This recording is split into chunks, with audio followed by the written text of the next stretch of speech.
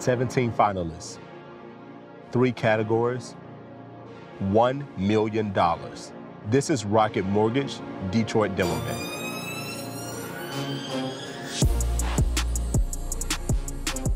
What's up, everybody? My name is James Chapman, and I'm your host for this year's Rocket Mortgage Detroit Demo Day 2020. 2020 has not been playing around with us, and growing a business at any time is difficult. Insert a global pandemic, and that makes things 10 times harder. But that has not stopped these entrepreneurs from thinking about the future. This is the build category, where these entrepreneurs are established businesses that have continued to grow despite challenging times and want to expand further. I've got a group of judges that are going to help me pick the winners. First, we've got Candace Matthews-Brackeen of Lightship Capital. Second, Jamie Shea of Core Development. And last but certainly not least, Delane Parnell of Play Versus. All right, first up for the build category, Rizzarr. Everything that we aspire to do is to aspire to help young people and to really help brands in a purposeful and positive way. Many times right now, these kids in the neighborhoods, they're not seeing people like them in these roles of being entrepreneurs. They're not seeing people like them reaching back out to them and saying, hey, I want to help you become an entrepreneur or fulfill your dream or whatever it is that you want to do. They need more role models. Really, the idea is to create a ripple effect of positivity and that the impossible dream can become possible. Now let's welcome Rizzarr to the pitch circle.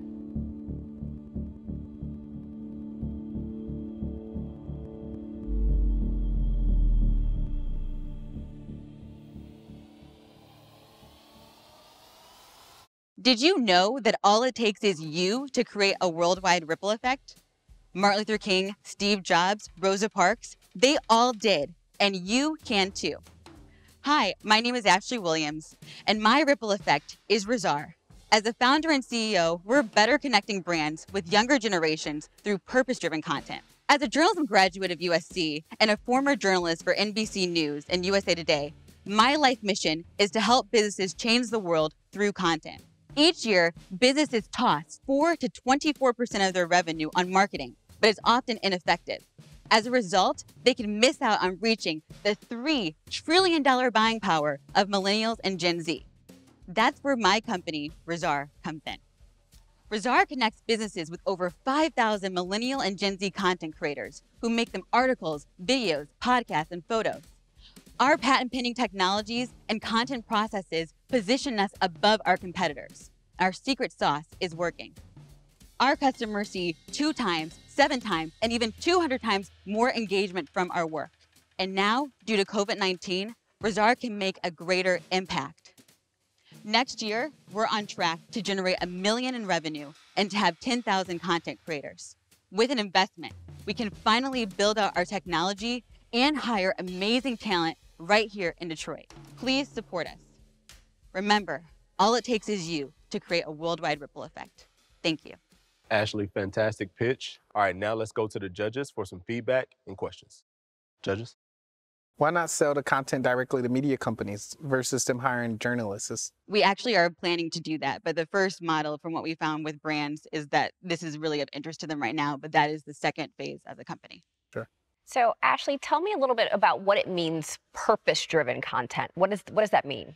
The idea of the framework is the aspiration of a person of who they aspire to be, as well as the impact that they aspire to make in the world. And within this framework, there's 8 to 15 pieces of criteria, like around the tone, editorial, empathy, et cetera, that really help identify if that content meets that criteria. Ashley, again, great job, and you can now exit the pitch circle. Thank you. Thank you all so much. Thank you. Yeah, I mean, I still a little, to some degree, they're building it out still and trying to understand exactly what that secret sauce is going to be. So it's getting a little bit down to like what's going to be patentable, in this. I don't even think they need to patent anything, to be honest with you. I just focus on building a network of writers, building a network of clients on the brand side or, distribution partners on the media side and, connecting the content, figuring out who wants to pay for it, whether it's the brand or the, media company like a TechCrunch or Yahoo Finance or whomever. People are looking for a shift in how they can be in the world and what is possible, why they're here. And I think that Rizzarr aims to provide that to people to understand that you do have a purpose here. Okay, we heard from Rizzarr. Now let's check out Skinphorea Facial Bar. I honestly always knew I wanted to open up a spa. I didn't think it would be a facial bar. And when I went to school for aesthetics, I fell in love with skincare and I started to go to different spas and see what was missing. And once I fell in love with it, I said, what can I do differently? What can I bring different to Metro Detroit? It brings me joy when we're able to see the changes in people's lives that we're able to make when they come in here, full face of makeup, and they don't want anybody to see their skin. And then months later, they come in and they're smiling and they're happy. So that keeps me going. That brings me joy. Let's welcome to the pitch circle, Skinphorea Facial Bar.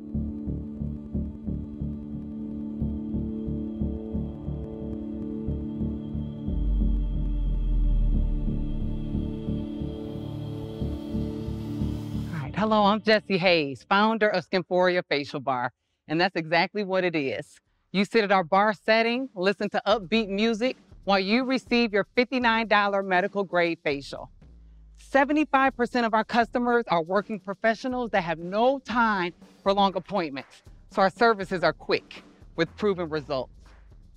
What has taken us to the next level is our acne boot camp, where we can clear your skin in 90 days, no medication, no health insurance needed. We've asked our customers, why Skinphorea? And they said, because you look like me, your staff looks like me, and my skin needs help. Our team is different because we figure out the trigger to your skin problems, we educate you, and together we fix it. Now, before the pandemic, we were fully booked. Now, during the pandemic, we're fully booked with the wait list. Our retail sales tripled. Why? Because we were able to pivot with virtual consultations and an online retail store. We're out of space because people realize Skinphorea is not a luxury. Skinphorea is a need. Currently, with over 5,000 clients, 200 monthly memberships, our revenue for our 5th year would be $1.2 million. So with your help today, we would finish our 2nd location that's here in Corktown. This new location will provide 22 new jobs for the city of Detroit. This new location will also provide us with the ability to ship our acne retail kits nationwide so that you can clear your skin from the comfort of your home, and our revenue will increase by 75%. All of that because of you. Skinphorea is not giving up during this pandemic. This is our time to get to work. Thank you. Great pitch. Now let's get to work. Jamie? So how much revenue comes from either your online or the physical boxes that you are necessarily shipping? Does it make sense to be opening more in brick and mortar locations, you know, in terms of your future of your business, or to focus more on something that's less capital intensive? Exactly. So what happened was with the pandemic, we just started to sell more and more online. We really wasn't making that our main focus. So right now, maybe only 10% is online, but we're getting so much sales and so many clients coming in. We don't have enough to be able to purchase all of the inventory that we want. But every time we're putting stuff out, it sells online within 3 to 4 days. We're always sold out. But right now, it's only about 10%. Most of it is pretty much in store. Yeah, I think this is sort of business that people feel really comfortable going in store to. I do think that it likely makes sense to have both options, both online and physical brick and mortar, almost like a boutique fitness trend, yep. You know, in terms of a what's the monthly membership? Can you explain what that is, and then also how much that costs? So we have a monthly membership where our facials are usually $59, but you can get it for $55, but it includes a free add-on, you get a free upgrade, it's no contract, so you're able to keep on going, and you say, hey, until my wedding and my skin is clear, I can stop at any time. But that helps us with revenue. We know what our cash flow is gonna be, so we know on the 1st and 15th, we're gonna get the funds to be able to come in the account. Fantastic pitch. Let's give the judges some time to deliberate, and you can go ahead and exit the pitch circle. All right, thank you. Thank you. Thank you. Thank you. I didn't want to push on a membership thing, but I didn't really understand it still, you know, in the sense of like... Because of the numbers, yeah. You know, what it might have brought up, though, is like the stickiness, right? So if she all of a sudden, those 5,000 were maybe total clients, yeah, and then you have 200 active monthly members. Yeah. Because what happens, you know, it's, you know, if she's good at what she's doing, does she solve the problem? Yeah. And then those people are no longer clients anymore. Sure, yeah. How do I feel? I feel great. I can breathe a little bit more now that I've done my pitch, so I feel good. Okay, we just heard from Skinphorea. Now, let's take a look at Alerje.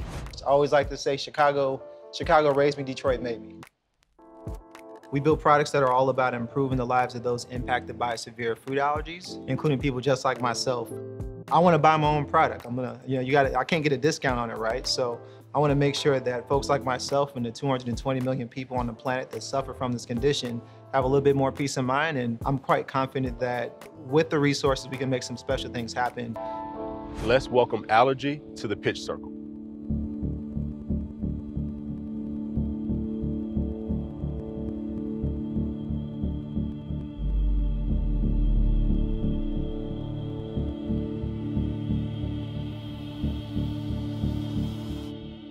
Hey everyone, my name is Javier Evelyn and I'm the founder and CEO of Alerje.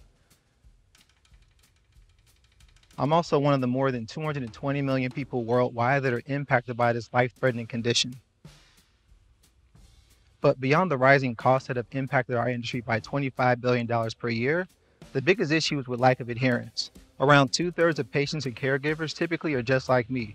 We're hard-headed, we don't always carry that life-saving medication because it's clunky, we're forgetful, and it's that sheer stigma of walking around with something that makes you feel a bit different, right? So here at Alerje, we found an organic way to solve this by combining the most ubiquitous device that we all have on us, our cell phones, with a redesigned epinephrine auto-injector, right? So we can go from brunch selfie is life to, oh my God, they put a peanut in my dish. And in a couple of moments, you're gonna inject yourself, right? And we're gonna make sure the right folks know where you're at, what you're allergic to, and how to save your life in real time. On the other side of the platform, we built an app that's all about improving patient behavior to hopefully stop you from using our device in the first place, including features including a food allergy diary to hopefully give you a little bit more communication with your doctors on a day-to-day basis. And this has led to a groundswell of support from the entire food allergy community. We're at a space now where we're talking to some of the top pharma industry folks in this space and some of the top research organizations as well. To date, we're here because we're literally sitting on a proposal to execute, manufacture our devices, and go through a very simple regulatory process. Furthermore, we're on the cusp of the first B2B mobile application in the food allergy space for oral immunotherapy at this point that we aim to monetize this year as well as next year as well. And this is the team that made it come together. We came from all over the country to the D to be responsible for multiple patents in this space that are now across 6 different countries at this point. And ultimately, this is our why. We know our audience, so we look forward to saving some lives with you as well. Thank you so much.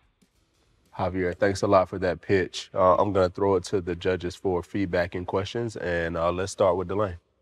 Yeah, so what's the purpose of not focusing just exclusively on hardware and instead, in addition, building a mobile app that serves a B2B purpose? Absolutely. So the beginning thesis was, hey, we know the audience, we know that there's an issue around adherence, but we really just kind of drew influence from other consumer devices. When you think about anything that's smart these days, connected hardware, the hardware is your Trojan, right? Trojan horse, that is. Ultimately, that's going to give us access to data information. So when we think about the long-term play, it's not just that, but also the ability to monetize our application this year as well as next year as well, too. The long-term play also gives us the ability to have the device to connect to our app, which gives us that combination of a connected device that you're kind of comfortable with as consumers are these days with the platforms these days. Approach, if that makes sense. Could you go back to the screen with the app?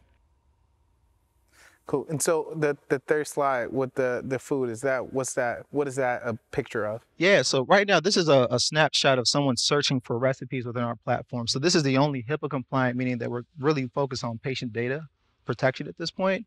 And what this does is allow us to create an allergy profile for yourself and anyone else that you have access over to, right? Ultimately, this will be a filter. So Amy Allergy right now is allergic to different peanuts, nuts, etc. From there, that's going to be our filter. So when it's time for her to be babysat from someone else, go to school, we can share that with anyone in the industry. Javier, great job with your pitch, and thanks for presenting your business. Thank you. Yeah. Go ahead and exit the pitch. Awesome.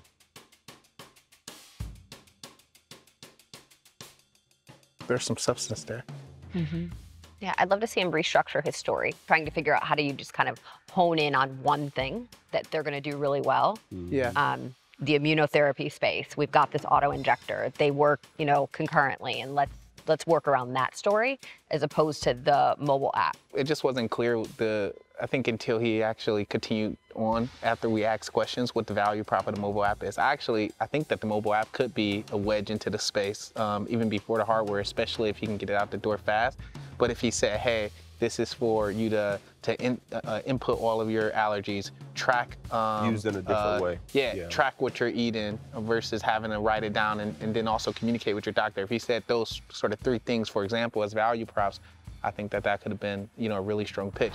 I'm feeling grateful more than anything else. Like, there's not that many businesses that get a chance to have an opportunity like this, and it's not lost on me. Especially when you think about tech startups and the ups and downs that it goes, drill down a little bit more into the medical device and digital health space. So I couldn't feel you more grateful, but also excited. Okay, we just heard from Alerje. Now let's see what's up with Paralee Boyd. I mean, the money would help us realize the vision for the new future of Paralee Boyd. We've been courted by franchise consultants. We had press around me potentially being the first African-American beauty franchisor. I was like, me? Right? COVID kind of put a halt to all that. Well, I had 2 family members that had the virus, and they had the virus for a long time. They have since recovered. As a business owner, it was so sad to see people you saw a month ago die. It affected me, not because I got sick. I can deal with it if I get sick. But one of them, no. And I was gonna close, and I had a conversation with my mother, and she said, "Are you done?" And I said, "Mama, am I whining?" Or, she goes, "No, you're forgetting.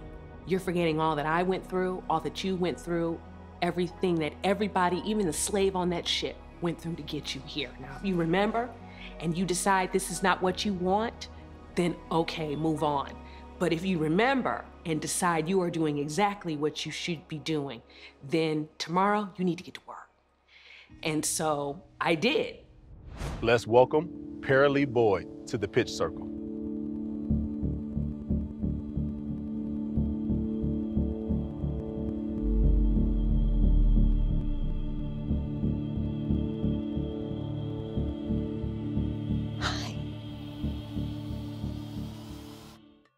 This is my grandmother, Paralee. She, like many women before her, would spend all day Saturday in the hair salon. I too would spend my Saturdays in the hair salon, but while working in the Middle East, I no longer had the time. What if I told you you no longer had to spend all day in the hair salon? What if I told you your wait is over? My name is Dana White, and I am the owner of Paralee Boyd, a walk-in only hair salon for women with thick and curly hair. In 2018, Paralee Boyd was featured 4 times by Forbes because we are revolutionizing the hair care industry. We use lean manufacturing automotive principles, streamlining our services to see women in under 2 hours as opposed to 6 hours in a traditional salon. We are process-driven. We have a process for everything we do during your service. And although process-driven, we still allow for that community feel both during and after your service through our customer service. In the years Paralee Boyd has been open, we've serviced over 35,000 guests while generating revenues of over $2 million by word of mouth alone. The vision for Paralee Boyd is to expand nationally and offer a product line. This opportunity from Demo Day allows us to start a product line, invest in marketing, expand our first location, and to continue speaking with franchise consultants who have begun courting us. Hair products and tools have evolved, and Paralee Boyd has evolved the hair care experience. We're excited to inspire women towards productivity and empower women by giving them back their most valuable commodity, their time. How important is time to a customer who wants to come to the hair salon to get this service relative to community? Extremely important. And so, the hair salon was our country club, right? We'd work all week, spend all day Saturday in the hair salon so we could commune. Right now, we're members of country clubs. We no longer have to use that for the hair salon. So we get them in and out, but we still want our guests to have that connection to the hair salon. So it's about listening, my hair traffic controllers are listening and being able to follow up with our guest about the interview, about their daughter going to prom through a telephone call or an email to still have that community connection to Paralee Boyd. What you're not going to do is just act like you didn't say hair traffic controllers, which was very smooth. Okay. I was trying. I couldn't figure out like how I could say something about it. No, I peeped Yeah, that. I peeped that. it's the job description. It's my managers are in charge of trafficking to make sure they are the facilitators of getting women between their stations. So tell me, why can you do this and a regular salon just can't? It's our lean manufacturing principles. I've worked with engineers from the big three to say what is the most efficient and fastest way to service this guest in a certain amount of time. What services can we do? What services can't we do? And how can we promote hair health by doing it? Fantastic job, David. Thank you, yeah, you did a great, James. you did Thank a great you, job. guys. Yeah. Thank you. Feel free to exit the pitch circle, and then we'll let the judges deliberate. Thank you. Great job. See you. Yeah, Appreciate it. I mean, there's been no more of like a Detroit company than that one so far. It's like a franchise's dream, right? Yeah. Really, really interesting. So I had my favorite song in my head, and I imagined somebody behind me with a boombox walking while I was walking down the red carpet. So I had the whole Jedi mind trick confidence thing going on. So I'm really confident with what was left on the table for pitch day. We just heard from Paralee Boyd. Now, let's check out Mongers Provisions. You know, we're lucky to carry wine and craft beer and cider and all sorts of fun stuff. We're gonna have to pause for a second. I think somebody might be wanting to come in, or at least ask. You can come in. Let me put this on. Sorry, we're just doing a little video shoot. You're more than welcome to come in if you want. Don't be, no, we flagged you in because we're open, yeah. Right, like we don't sell cheese and chocolate because it's gonna make us financially rich. But if we can get assistance in the form of a loan or a cash prize, it means that we can continue to like do the things that are important to us, which means help small producers, pay our employees more, Hire more of them. hire more people, and maybe Zach and I will actually like someday be able to make a living, you know? Maybe. Let's bring Mongers Provisions to the pitch circle.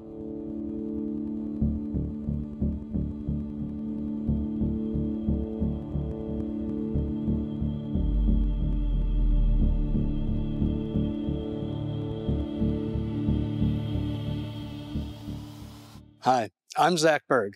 And I'm Will Werner. Together, we founded Mongers Provisions and have a combined 25 years of experience in the food industry.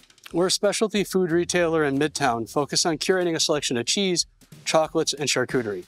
We have a mission to cultivate the knowledge of food while connecting people to delicious products, places, makers, and we do it with passion. Detroit's on the rise, and we want to continue to support the culinary landscape that's developing here. It's a world-class city, and it deserves world-class amenities. Despite a 42% decrease in brick and mortar from 2019, we've adapted, growing 16% year-to-date by increasing e-commerce over 2,200%. Now our customers find us at home over the internet, and we've created an online shopping experience that's fun and educational. We've added things like Zoom tastings as a way to deepen our connection with people while needing to be apart. Our footprint needs to change. We need a larger retail space or a supplemental location that can accommodate our online sales. We also like to spend more money on marketing. There's very little competition in the virtual tasting space right now, and we're well positioned to take advantage of that. People demand to know where their food comes from, who's making it, and we offer that transparency by connecting people to producers near and far. You know, not everybody can afford the best car or accessory, but the best cheeses and chocolates are within reach, and we carry the best, having products that you can't find anywhere else in the state. We really can't wait to connect with you soon and help you find your next favorite treat. Great job with your pitch, absolutely. So let's toss it over to the judges for some questions and feedback. Are you as passionate about the work in terms of, you know, shipping food versus being able to have that in-store experience with a customer and sharing that time with them? And is it something that you really want to continue doing, assuming that the world goes back to something similar to what it was prior to COVID? Yeah, I think that traditional plain e-commerce, I totally see and agree with your point. It's not nearly as connective, and we love this consultative shopping experience. So the Zoom tastings really have spoken to, you know, feeding us while we're feeding them. It's been really fun because we do connect with people, and in many ways, we have an extended experience of what we would have been doing over the counter. So we definitely have found a product that we feel like will outlast COVID. You know, people have work teams all over the country now, and so this is a way for your team to come together and have a little meeting and a little nosh beforehand. And so we think it's definitely something that we enjoy and we see in the future. The use of funds, is it to scale the Zoom tastings, or is it to continue to sustain the storefront as well? You know, it's kind of both. Currently, we've been doing all the shipping out of a store that was designed for none of that. And so ergonomically, it's really difficult. We don't have things like a walk-in fridge. We use our case and we flip it a lot. And so as the volume grows, we just need a footprint that can be more adaptable, or a warehouse and a supplemental. Yeah, we're booking so many of these right now that we need other people who can do the presentations. I'm going to allow the judges some time to deliberate and ask you guys to go ahead and exit the pitch circle. You guys want to eat some of this food while you deliberate? Yeah. Give it to Candace. Yeah, you can throw it in the middle, and I'll just scoot over. Thank you. Thank you all. Thank you. Good job. Thank you guys for your time. Yeah, great job. Okay, but I'm seriously going to get into this after we're done talking. Food sells on Instagram, right? Like, we watch chefs all the time. So imagine going to your cheesemonger and them telling you like about each individual cheese. I think it's kind of cool and kind of fun. Yeah, no, people go crazy on cheese. Yeah, I think the one challenge is how much do they want to be in front of the camera versus behind it, because that could be a severe issue in terms of, you know, viability. Mm-hmm. Yeah, great. Good. Candace, go ahead and eat some cheese, and then we'll wait on the next picture. Really, really good. Okay. Guys, I'm going to take the orange cheese. The orange cheese, white cheese. That's me all day. I think we did well. It's all a little bit of a blur, but you know, we got our point across. The food speaks a lot for us as well, and so the delicious food helps.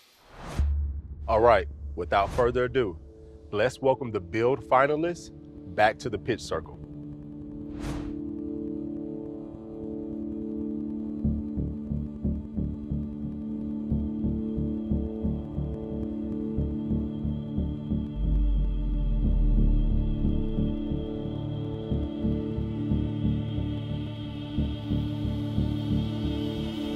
Welcome back, you guys.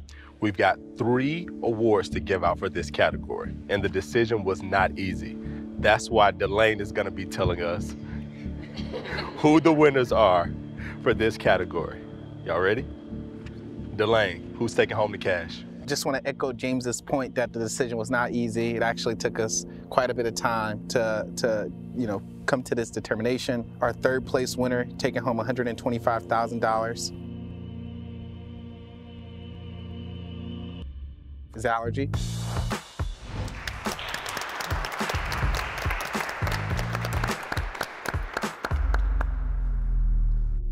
Our 2nd place winner, taking home $150,000, is Skinphorea facial bar.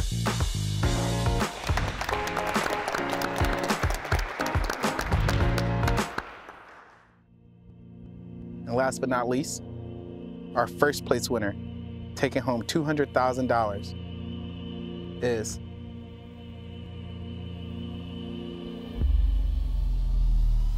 Paralee Boyd.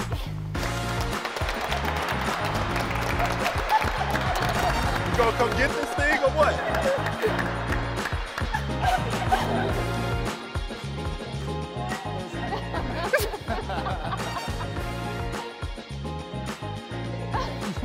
Congratulations to all of the winners.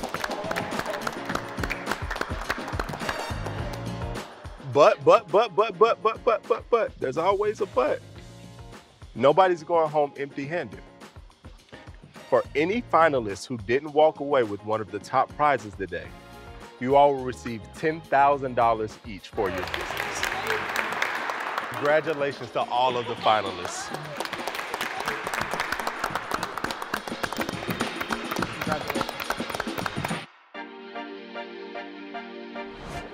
let me borrow about $5. I ain't even got it. I ain't even got it. Thanks for tuning in to this year's Rocket Mortgage Detroit Demo Day. You still have the opportunity to help your favorite company walk away with $25,000 with the People's Choice Grant. So start voting. Also, tune back in on October 28th to see who won.